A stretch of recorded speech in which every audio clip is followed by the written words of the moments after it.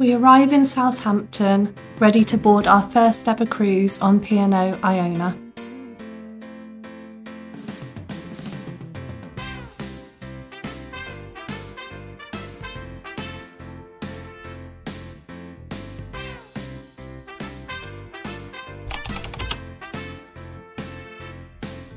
Straight to the olive grove for lunch. We didn't need to book on the first day, they just let us in. The food here was delicious and it was all included within our fare.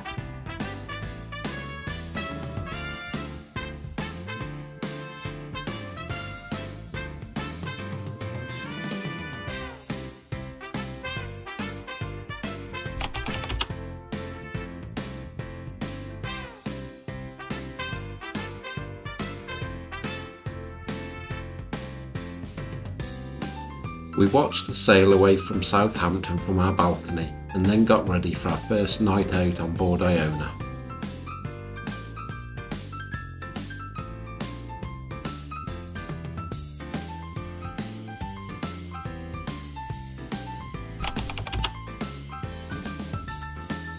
This was the dinner menu on the first night in the main dining room.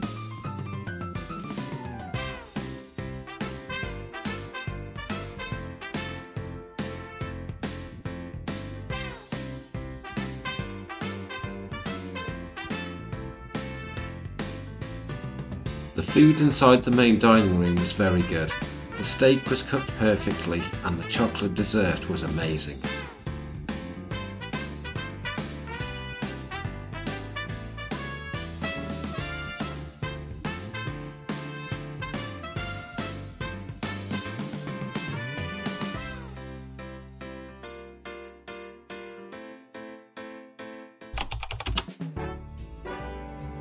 Day 2 had an amazing sleep, and it's sea day today and it's also celebration night tonight.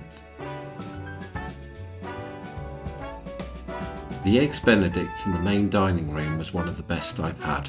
My only complaint was the lack of sauce, but in future mornings I just asked for double.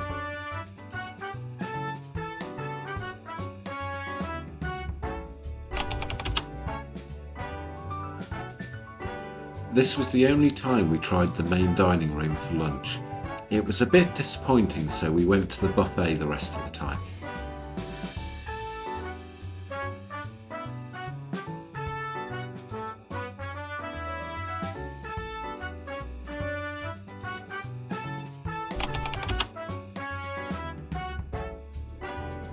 Got ready for celebration night and we had booked the chef's table. This was in a section of the buffet called the Beach House that they had cordoned off for tonight.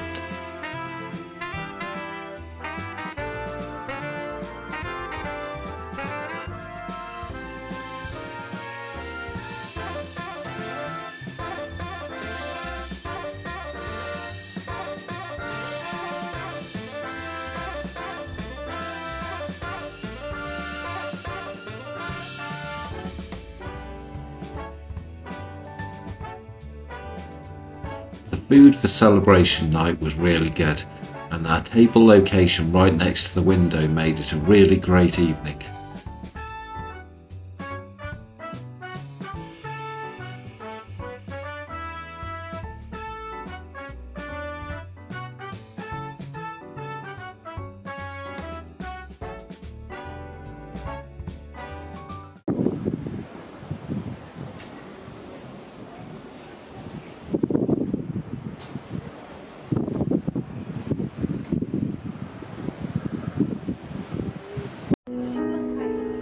We went up to the Crow's Nest after dinner for our included glass of champagne and a few cocktails.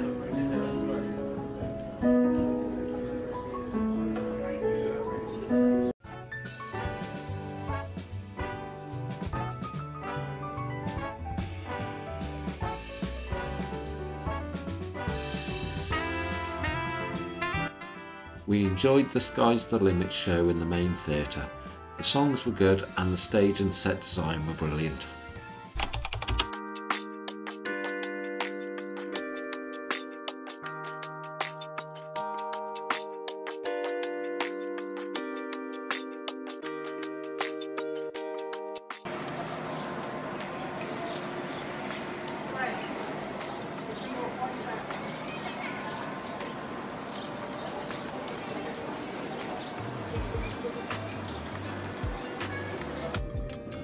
As you can see, Iona docks right in the centre of Stavanger, so we had a quick buffet breakfast and then got off the ship to go for a walk around the town.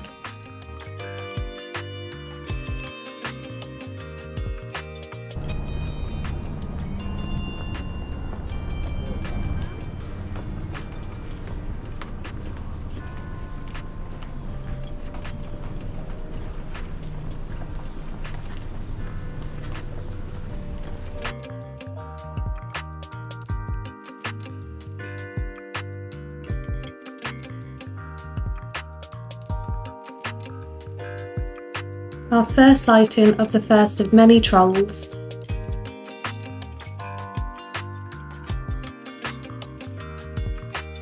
Outside a bar down this street, there was a sign that said, "Oh, you hate your job? Why didn't you say so? There's a support group for that. It's called Everybody and they meet at the bar." I think this was one of my favourite quotes of the day.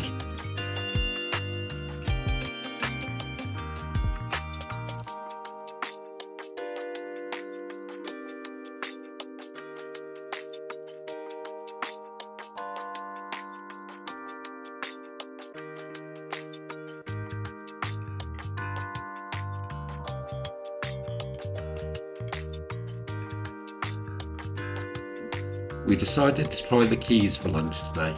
We had fish and chips and southern fried chicken. These were very good.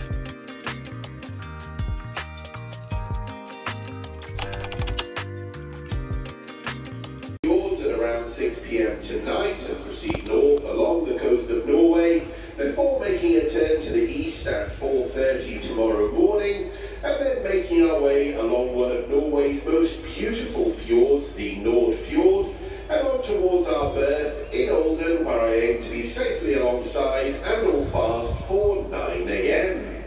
Now, just to stress again, the views that we will be greeted with in the morning really are breathtaking, so I would wholeheartedly recommend being up nice and early to enjoy them. However, if you don't fancy too early a start, please don't worry, as we will still be able to enjoy them again as we sail out tomorrow evening.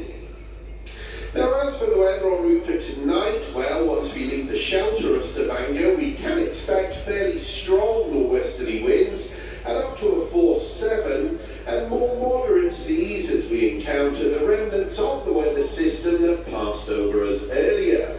The good news is that as we make our approaches to Nordfjord early on, we should start to see both the wind and swell abate. However, as you may notice some motion of the ocean tonight, I must ask that you take a little extra care when walking around, and please do make use of the handrails provided. Looking ahead to tomorrow in Olden, the forecasters are predicting another mixed bag of clouds, sunny spells and the odd shower, with a fresh westerly breeze and temperatures reaching a high of 16 degrees Celsius, that's 61 degrees Fahrenheit. Now, just so you are aware, following our arrival tomorrow, I'll be down on the quayside by the midships gangway from around 9 o'clock for an hour or so to see everyone ashore, so please do feel free to pop down for a little chinwag or simply to say hello.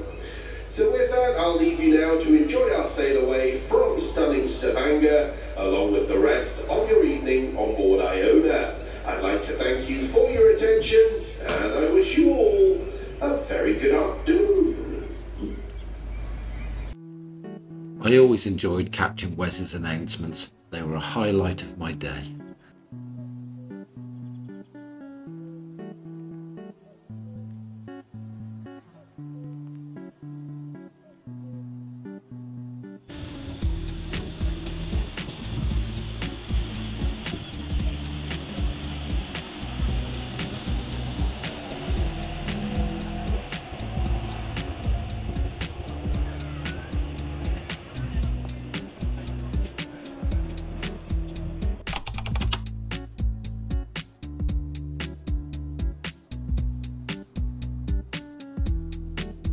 This was my favourite drink on the ship. It was called a raspberry creme brulee cocktail.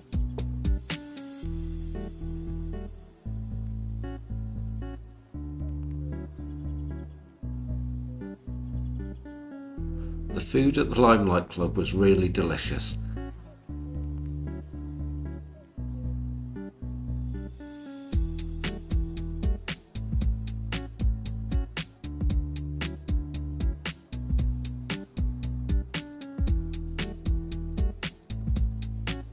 I had never really listened to any music by Gareth Gates before, but live and in person he was very entertaining.